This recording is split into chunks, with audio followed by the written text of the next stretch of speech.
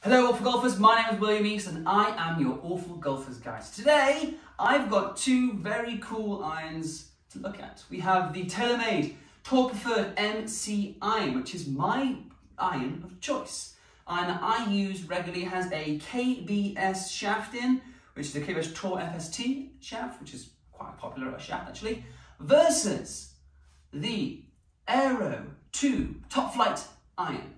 And this is a $2 iron from Goodwill. I got a whole set of these, I think it was from 4 iron all the way up to I think I paid too much. They were $2 each, so it wasn't very much, it was like $18 something, whatever it was.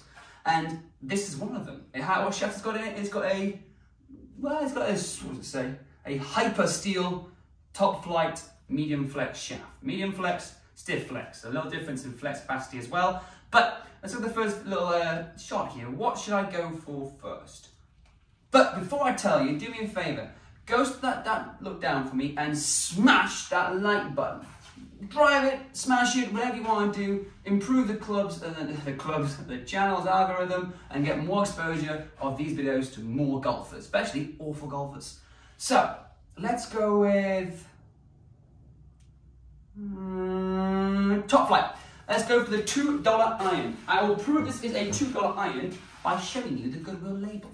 Right, for all those Americans out there that know what Goodwill is a charity organisation similar to a non-profit. They're just based on building up the society and helping others. So I'm helping Goodwill and helping others by buying these clubs.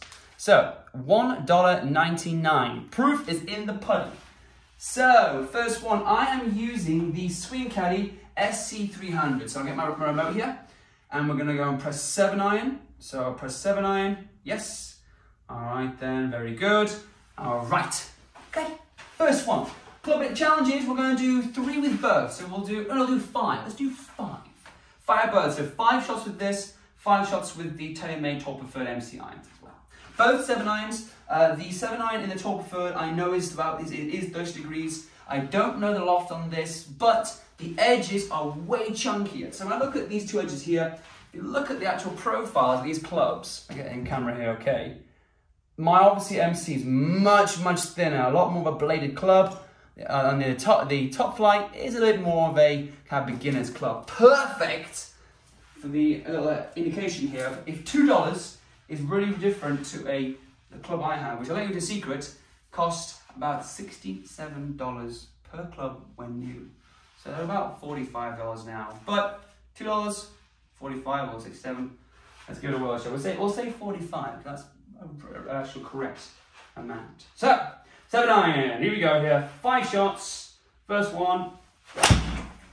We have 174 yards. So 174. A swing speed of 88 miles an hour, a ball speed of 120 miles an hour, and apex of, what does it say there? Apex of 133 yards high. So, try again, shall we? Second one, here we go. Well, pretty, I don't know. 175. So 175 and 174, so pretty much the same consistency. Good. We got another one here. Let's go again. Ready? A bit thin, quite low in the face. 173 yards. For 173, bit thin, it's okay. Apex was not as high, so yeah, 96 feet, a lot lower, but it got thinner, so it carried a lot more. So SC300 does a pretty good job of picking those things up. So, I think I'm on this is now my 4th shot. Here we go. That felt pretty good. What was it? 175. So I've got 173, 174, and 175.9. So 176 rounded up. So pretty good. So can I get more than that? For people that actually watch my videos, if you count how many times I say so, it's hilarious. Absolutely hilarious. I must say so about 20 times a video. I've got no idea where I got that habit from, maybe from my tennis coaching experience, but I'm going to try and get rid of that. Let's try again here. Here we go. That's good. 178 yards. yards. So 178, apex of 145 feet in the air, swing speed of 90, 87 miles an hour, and a ball speed of 125. That is 5 shots done with the top flight. So, the Taylormade Tour Preferred MC irons. 5 shots, let's see which is better. The $2 iron or the $45-ish iron. Remember, difference in shaft here is the stiff shaft, medium flex shaft, so beginner's kind of shaft rather than more of a higher swing speed shaft. So I might get more distance just on the shaft alone. Let's give it a go. That felt really good. That felt really good. 180 yards. So, a little bit anticlimactic. I've already beaten the top flight. I said so again. Already beaten the top flight. Let's see how much more I can get with this. So 180, it was an apex of 141 feet, swing speed of 80 mile an hour, and a ball speed of 125. So, same-ish numbers, but I think the shaft must be making a difference there in how much I'm getting that compression down the ball. Okay, second ball, here we go. Second ball. That felt really nice. That felt really nice. 180. Yeah, 184 miles an hour. Apex of 154 feet of height, so much higher. Swing speed, 89 mile an hour. Ball speed, 129. So faster ball speed than the last one. But, and again, smash factor, which I didn't mention before, is a 1.45. So, pretty good smash factor. Right, I've got, what, 3 more? 3 more. Here we go.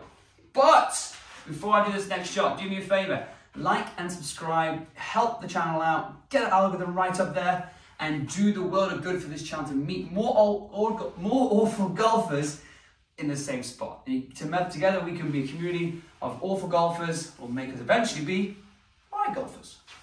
Let's go again here.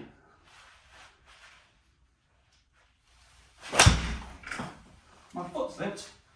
179 yards. Faster swing speed, so 90 mile an hour swing speed. Ball speed seemed to be 125, same as before, but I could tell my contact was a bit off there. My back foot slipped. And the ball apex was 144 with a loft or a launch angle of 22 degrees. So for a 30 degree wedge, not wedge, iron, sorry, 22, according to thin, makes complete sense. The SC300 with irons, I've mentioned in other videos, are brilliant. It really is excellent. Drivers, indoors in this kind of environment, not good. I've ordered some of those metallic stick-on dots. They come next week. Hopefully that might get a bit more accurate readings of the driver. It just can't pick them up. The ball speed is a bit too quick with this amount of lighting I have in here to pick it up. So, let's go again here. Last one. Not bad. High apex, I definitely think. 171 yards. So, I caught the ground there, so quite technically fat. That was 122 mile an hour ball speed. It was 1.3 a smash factor, so obviously I wasn't smashing the ball nowhere near as much. Yeah, my ball speed was way down, 117, and my club speed was up there-ish, but 89 miles an hour. So now off the data, so not the best, but I want to do one more. One more. How much can I smash this into Kingdom Come?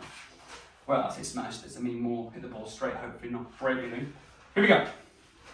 Last ball of the day here. Last ball of this video. How far can it go? I want to get 185. That's my goal. Oof. 182 yards. 182. So, my very first iron, I took down the Top Flight Aero 2s, but doesn't matter really. The most important part is that it's $2. If you haven't played much golf before, get yourself some irons. It doesn't matter that all that much on ability. Well, yes, to some extent, but it's mainly down to, metal is metal and balls are balls. There's some improvement in technology, like I've got a little ridge here, a kind of soft feel ridge. It used to be Adams technology that was bought out by Taylormade, but that's the small difference. I've got a thinner bladed club, so mine's more of a field club. I won't get as much yardage, a bit thicker, more forgiveness, but not bad. $2 versus $45, pretty good deal. So if you like these kind of videos, again, I mentioned it earlier, like and subscribe. Mention in the comments below, what is the best but cheapest iron you've got from Goodwill? If you got one Goodwill, go find one Goodwill. And I will see you all in the next video. And thank you very much for watching. My name is William East, and I am your Awful Golfer's Guide. So, have a great day. I said so again. Good night. Bye.